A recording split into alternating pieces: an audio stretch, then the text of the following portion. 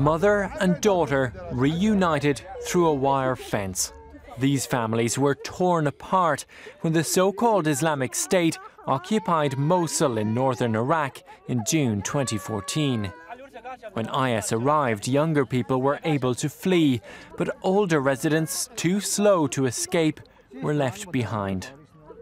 Now, as Iraqi-led forces continue their efforts to take back the city and surrounding villages, they're meeting and embracing once again.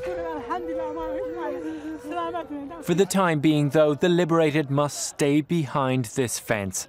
They will remain in effective quarantine until villages can be vetted for Islamic State sleepers.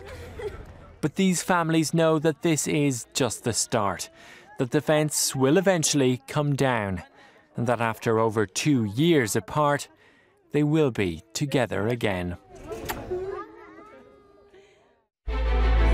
Ignition.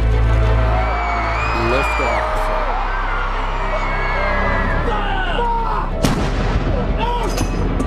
If you don't represent women in politics,